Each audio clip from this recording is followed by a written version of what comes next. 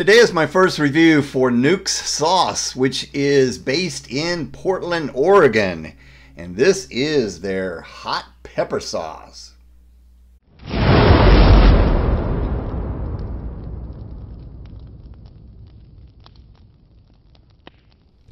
Hey guys, how's it going? It's Bill Moore. Okay, I'm back again with another review. Now this is my first review for this company based in Portland, Oregon. This was sent to me from the owner and the maker, Mr. Jake Newk.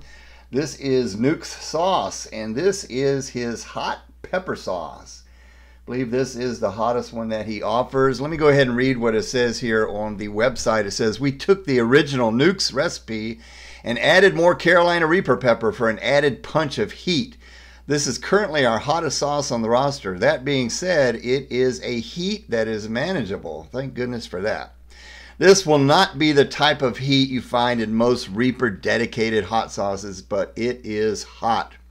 And you know, I like hot sauce companies and hot sauce makers that can use super hot peppers, that can bring the flavor and the super hot heat of that pepper that they're using, whether it's a scorpion or a Reaper or a ghost pepper or some of the others, but they can keep the heat down to where it's manageable. So it doesn't always have to, just because it has Carolina Reaper peppers in it, doesn't mean it has to melt your face off. So I appreciate that. It says, "We wanted to keep our flavor profile of our sauce and not overwhelm with heat.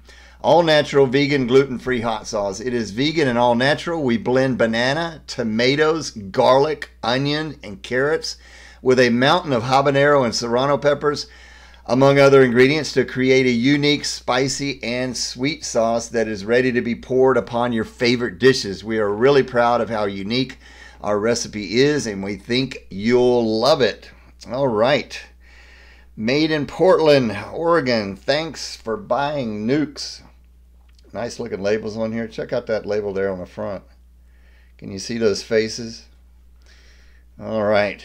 Okay, let me go ahead and read the ingredients on this one. This does not include the nutritional facts, so I don't know how much sodium's in it, but it says the ingredients, we start off with white vinegar, banana, red tomatoes, water, habanero peppers, carrots, white onion, agave nectar, lime juice, serrano peppers, Carolina Reaper pepper, garlic, and sea salt. So no preservatives, no xanthan gum, no thickeners, just all fresh, natural ingredients. So I really love that.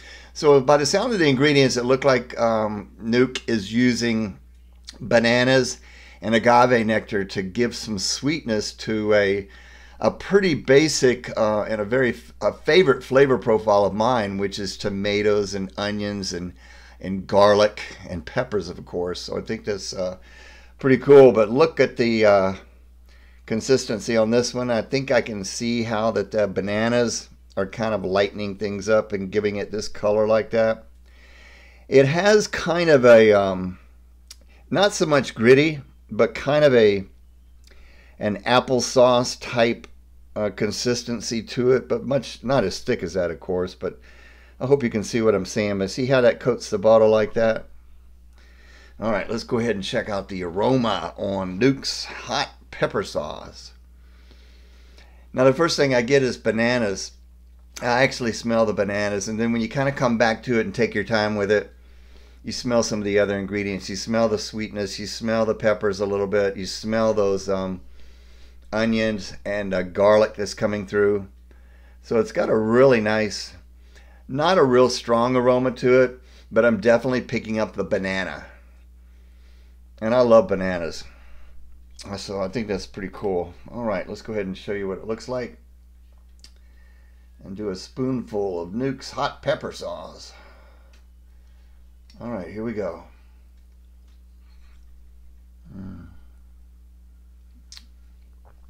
Whoa. Wow.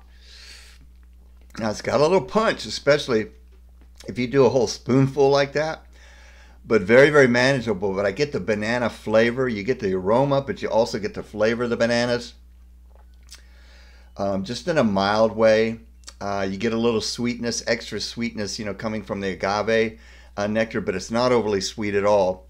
But it's got a really nice, delicious flavor profile coming from the tomatoes and the carrots, the onions and the garlic. But wow, this is the blend of this pepper peppers that are in here. The Reapers, the Serrano peppers, habanero peppers is really giving this a little bit of heat. So it's got a nice burn to it all over. I would probably put this one right now. I'm feeling that maybe a solid 4, but maybe I think a low 5 out of 10 for heat on this one. Just about right there in the medium, but I think it'd be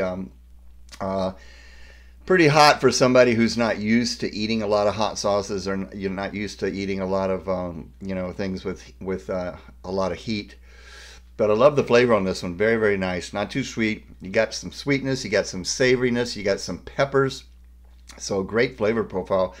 And here's what I did with this one, guys. I put this on my breakfast of scrambled eggs, had some ham, and had some stone ground grits. I just love a breakfast like that. And this is delicious on scrambled eggs.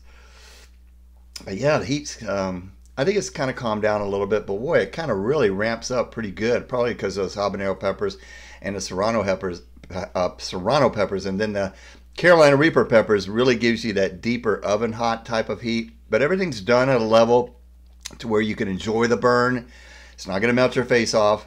So it's done very, very well. So great job on this, Jake.